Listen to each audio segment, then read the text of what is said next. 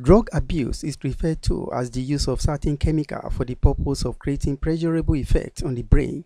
In reality, apart from the long-term damage drug abuse causes to the body, its psychological effects, mental confusion, brain damage as well as lung diseases are what the Nigerian US-based alcohol and drug abuse counselor Dr. Kayode Babajide described as menace that must be fought collectively. Dr. Babajide was emphatic that most of the criminalities in the society can be traced to drug abuse and the use of illicit substances. We can blame the society that breed our young one. However, there is always way around this. Now, if we want to encourage all these kids to say no to drug, we have to provide something for them to do. Now we have some organization in Nigeria to help this young one to say no to drug. We must have something for them to do.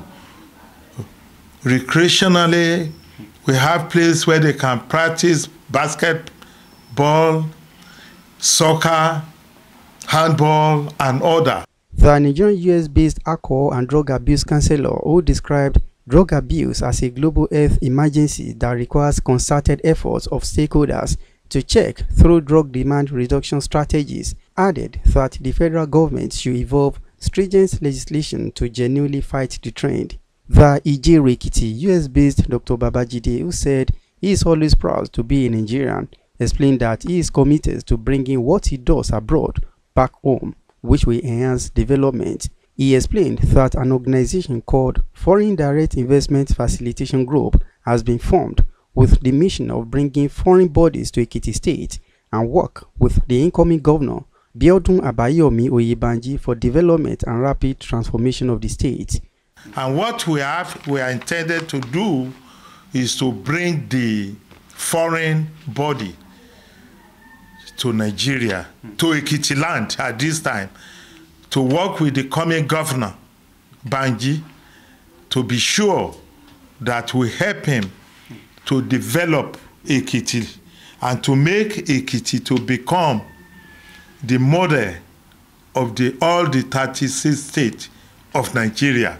As the political advisor to Korean present president, we're going to bring some help from Korean and other Asian countries.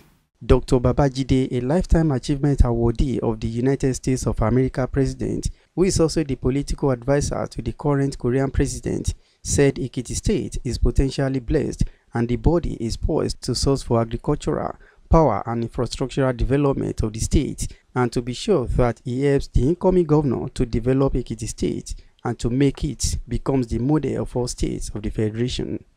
In Ekiti, Kayode Babajide, NTA News.